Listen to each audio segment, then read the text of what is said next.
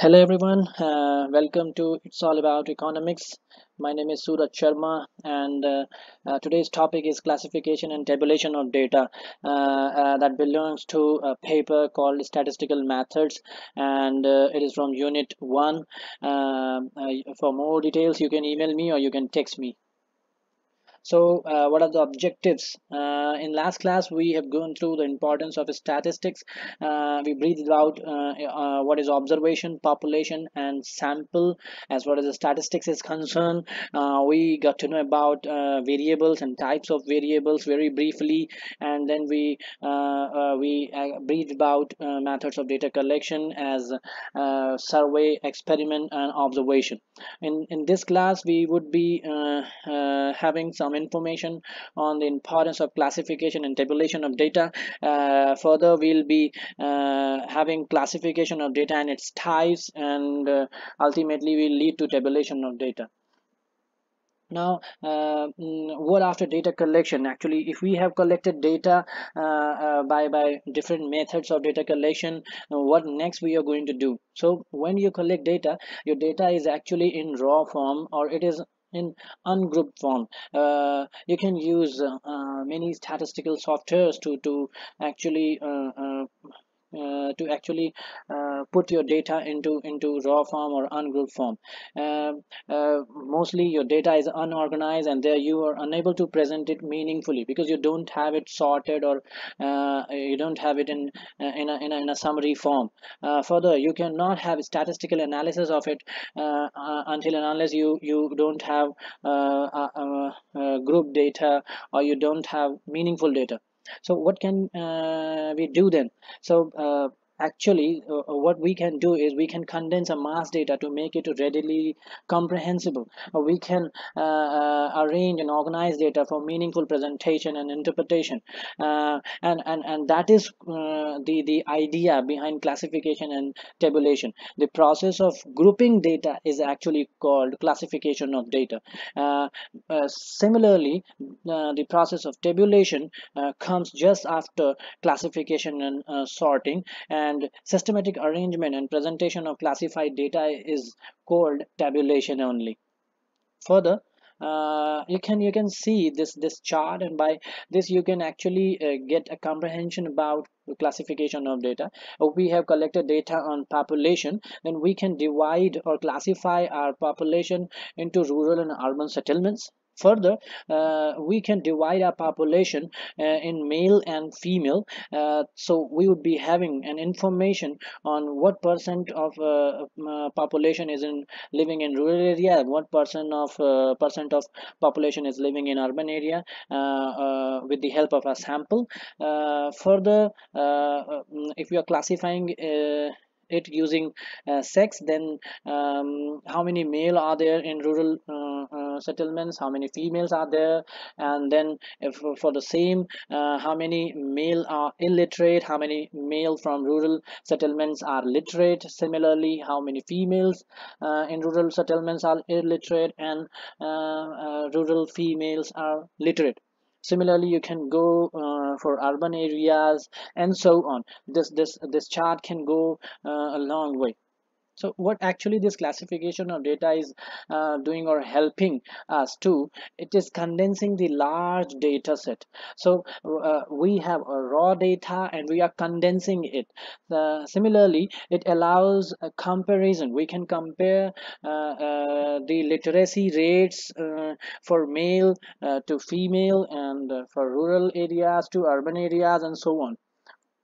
It draws valid inferences for us. We can inference whether the literacy in for females in rural areas is less or somewhat more than the literacy for females in urban areas. Next, we can eliminate unwanted data. If we have missing or errors, we can eliminate that thing, and we can have just an information where we actually want to focus.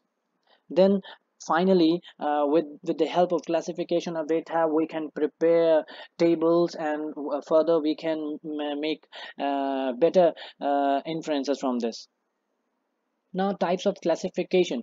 Based on the characteristics of data, we have different types of classification. First, we'll be talking about chronological classification. What chronological classification is all about, from the word chronology, you know that it relates to time period. So data are arranged according to the order of time expressed in units, like it can be expressed in years, it can be expressed in months, fortnights, weeks, daily basis data, and so on. Generally, we make or we classify data in ascending form, so that we can have data from the early year to the latest year. And this is also called time series data. For example, we can have yearly GDP growth rates for Indian economy, and as you can see that we have years in ascending form from 2000 to 2018, and this data is from World Development Indicator, World Bank, and we have GDP growth rates here. So actually this is also called time series data. So chronological data means when data are arranged or expressed in time dimensions. Now, continuing to the second type of classification, that is called geographical classification. Data are classified in different geographical regions or location. Like we can have data on different continents, we can have data on different countries, provinces, cities, zones, etc. The data is generally sorted using one or the other characteristics. For example, you can have zonal population of India in 2011. As you can see, these are zonal councils, and this is population. So this is sorted alphabetically. If we see that central comes first, then C, E, eastern, northeastern, northern, southern, and western zonal population is here as per 2011 census. Next, we see that the zonal councils population as per size of population. This is sorted by size of population. The size of population here is for central, this is maximum. Then we go on with eastern, southern, western, northeastern population.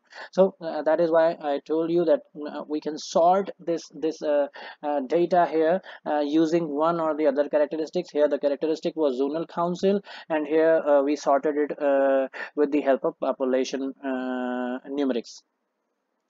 Next, we come to the qualitative classification. And what does it mean by qualitative data? As far as qualitative data are concerned, these are classified into qualitative classification. Data are classified using attributes or characteristics like sex, caste, religion, marital status, area of residence, etc. It is also called categorical data because we can categorize different outcomes as far as attributes are concerned. Like for sex, we can have male, female, transgender. For religion, we can have Hindu, Muslim, Sikhs, Christians, Jains, Buddhism, and so on. So we can categorize it. That is why we also call it categorical data. Now we have two types of classification here. One is simple classification, the other is manifold classification. What is simple classification? A twofold or a dichotomous classification is called simple classification. For an example, if a population is classified into rural and urban settlement, then it is called a twofold classification. Manifold classification means the rural or urban settlements may be classified further into rural illiterate, rural literate, urban illiterate, and urban literate. That is called manifold classification, and this classification may go on. So with more than two characteristics of classification, that is called manifold classification. So we cannot measure it, but we only can see the presence or absence of attributes. That is the inherent property of a qualitative data. For example, we can have data on migration among present generation, and whether they own agricultural land or not. So rural urban migration scenario can be seen here. This is a 2 cross 2 matrix, and with totals.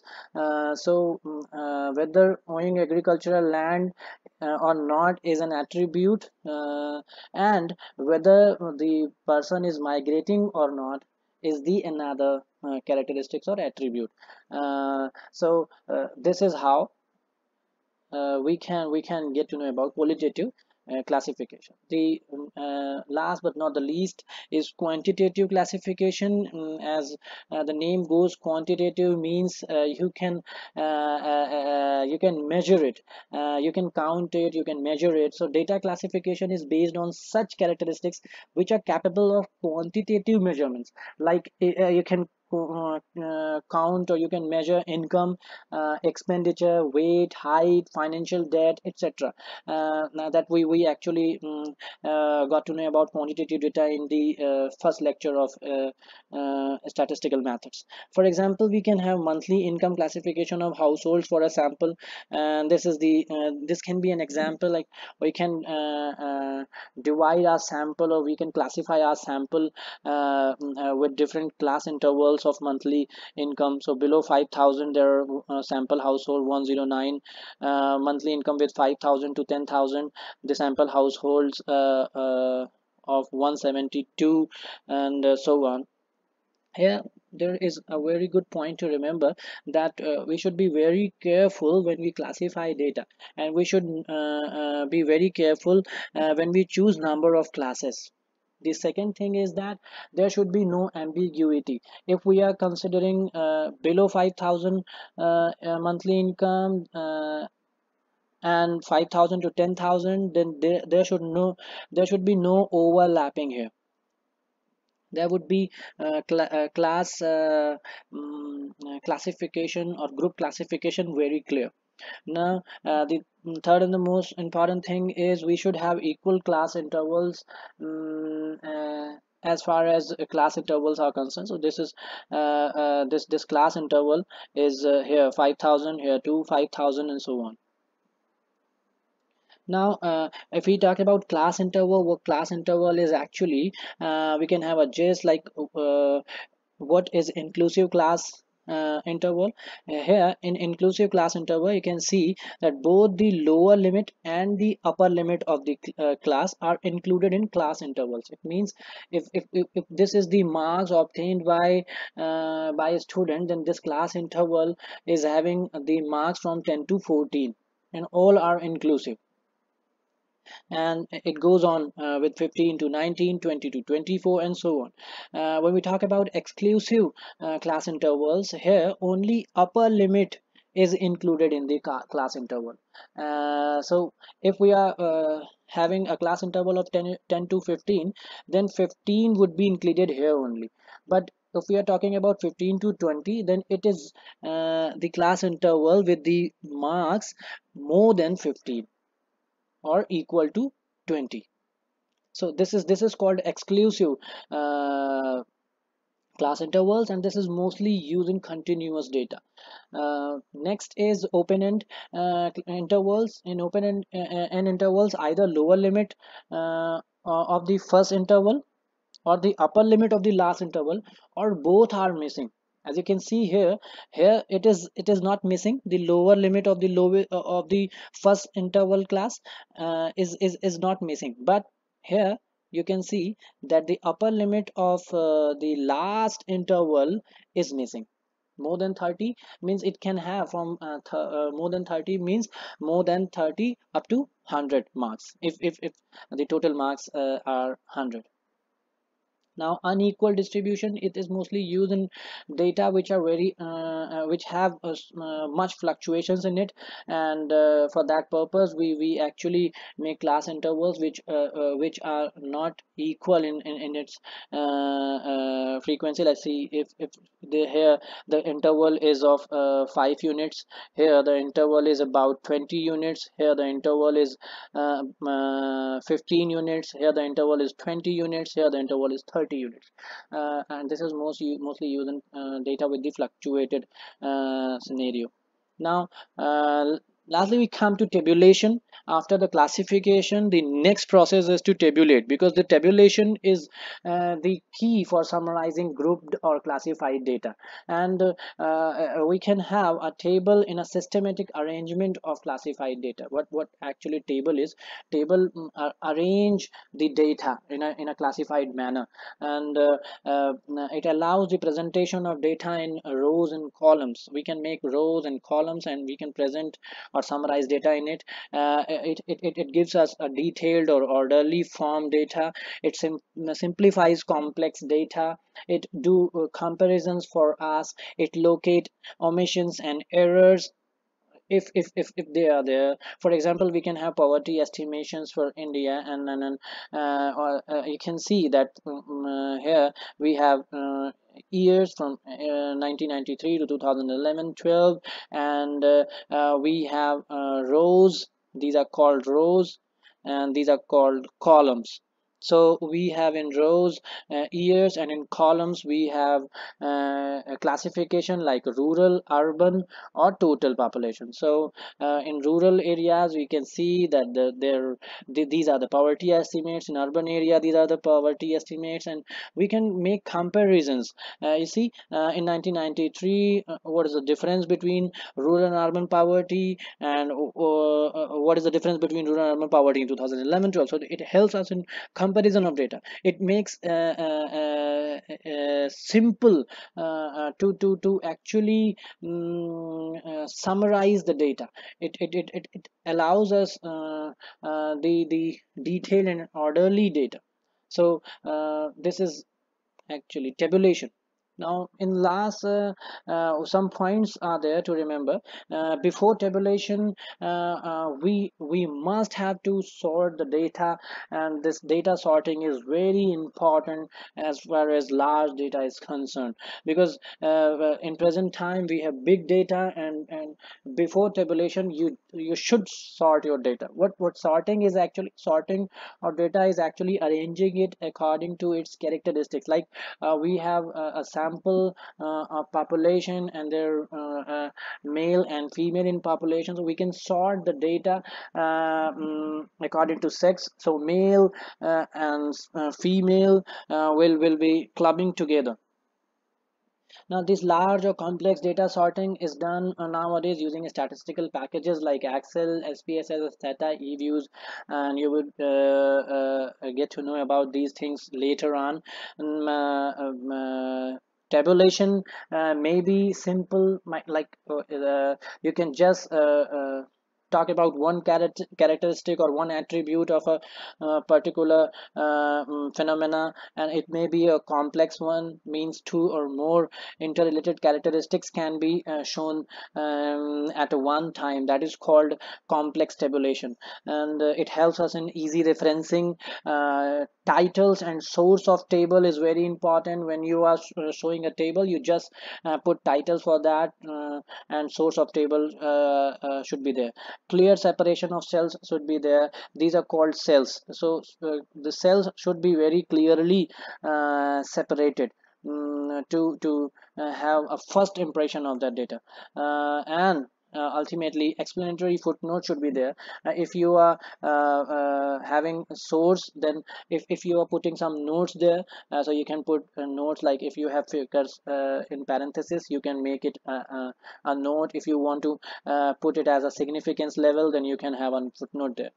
So thank you so much for being with me. In next class we'll be dealing with some other topic of statistical methods. Thank you so much.